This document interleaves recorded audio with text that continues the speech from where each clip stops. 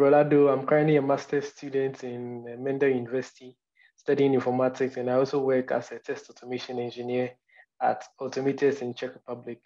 So before I joined later, I had some amount of knowledge when it came to technology because I studied computer science as for my bachelor's.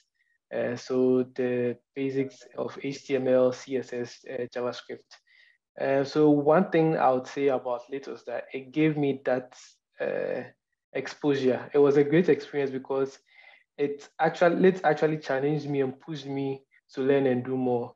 And I got to understand what actually a cross-functional team is. And then mainly because you get to work and then sort of be in the position of various positions, I would say, in an agile team.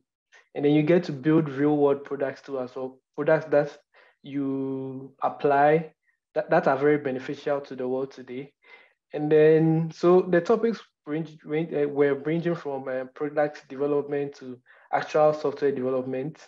Sometimes I felt like late made me learn too much, but I didn't know it was actually shaping me to have that learning mindset. So I'll say it's made me versatile and giving me the ability to adapt to to suit job market, I would say.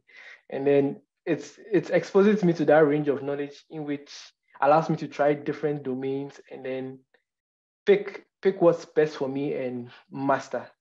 So I definitely would recommend the training program for individuals both new to tech or have some fair knowledge with regards to technology.